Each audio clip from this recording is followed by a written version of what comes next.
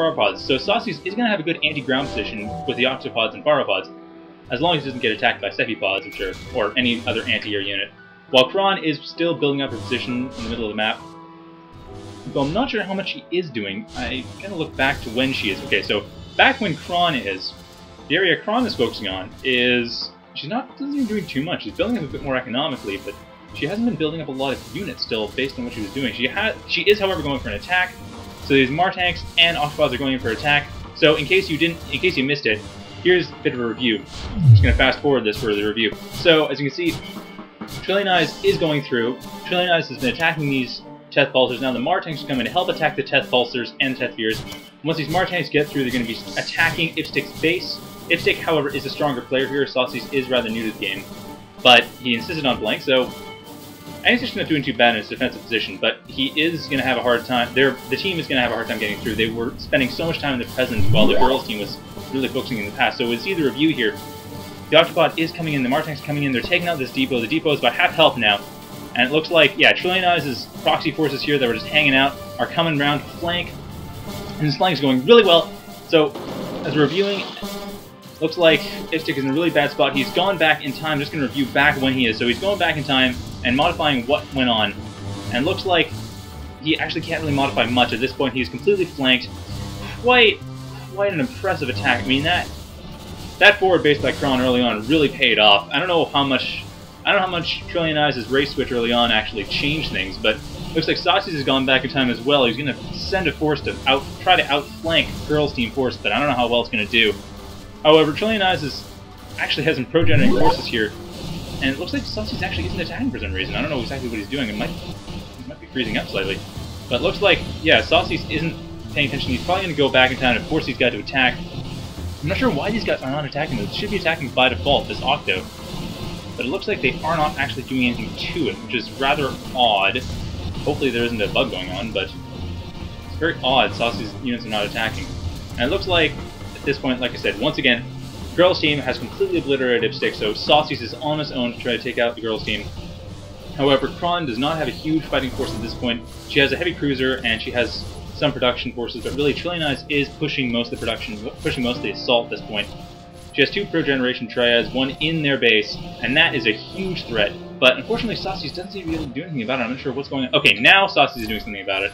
Okay, something odd went on, but it looks like Sawses is attack moving, going to take care of this pro-generation triad, going to completely obliterate this force, try to outflank. He can't save IphStich, unfortunately, but he can at least go in there and deal some damage.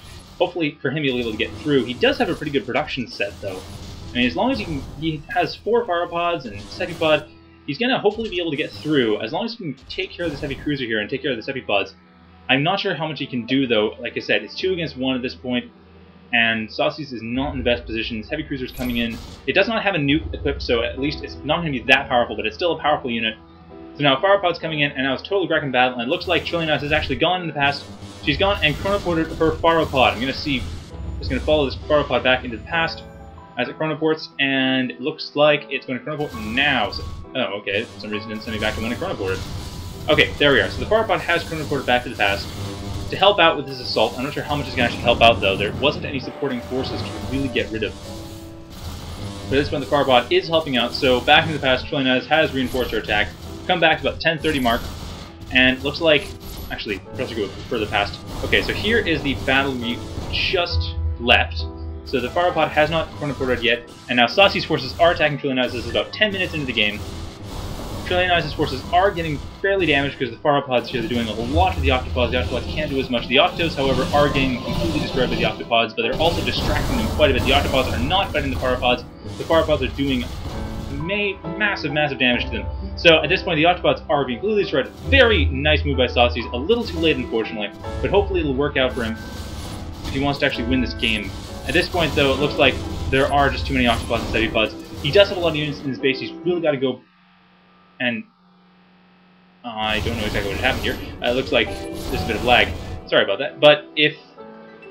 oh, shoot. It looks like Sawses' forces were obliterated. I'm just going to go back and review that, because I think...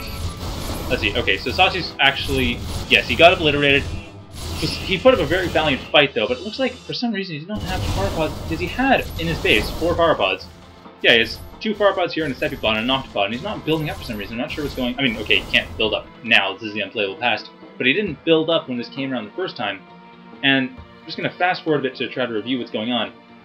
And it looks like here, the Trillioneyes is trying to take over this area. I think she's going to send up a pod class per generation triad.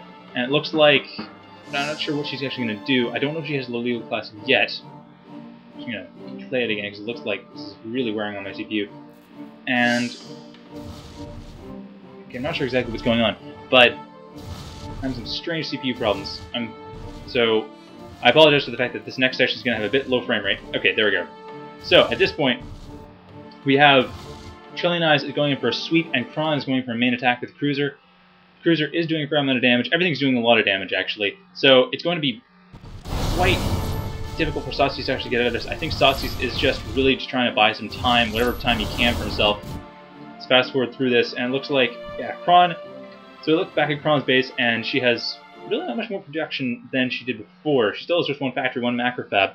She does have a lot of resource processors around the map, though, and she is building quite a few units. So that should hopefully work out in her favor. Well, not hopefully. I mean, it does work out in her favor. But it seems to still look quite a bit less. Sawses would have had a chance to actually get back a little bit, just because there isn't as much production as there could have been, but for the amount of resources that she has. So at this point, it looks like the girls' team has won, and Sawses is just trying to hold his own while he can, but at this point, I don't know what more he could do. There's really not much that's going to go for him in his favor. There's just everything's getting attacked. He's completely assaulted in his base. I mean, just Trillioneyes' Pharopod here is taking care of everything. I mean, Sawses put up a really good fight back there, though, around the 10:30 mark, and that was very impressive, but unfortunately, he's going to have a really hard time. And if you're wondering, in case you're wondering where I'm getting these numbers, just the top right corner of the timeline, it might be hard to see if you're not watching on the 720p view, the HD, but there's a timer for the absolute time that the game has been, so the amount of time that's passed since the beginning of the game. And that's where I'm going off for the amount of time. It looks like Sawses has pretty much given up, so I think at this point it should be GG pretty soon. Girls team won against boys team.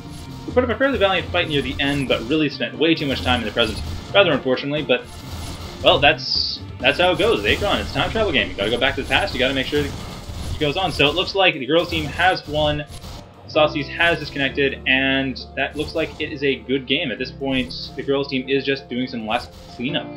They're trying to set up. It looks like Sawses hasn't actually surrendered. He's disconnected, though. So at this point, it looks like it is game. So yeah, I will be ending us off right now. So thank you for watching, and have a good night, everyone.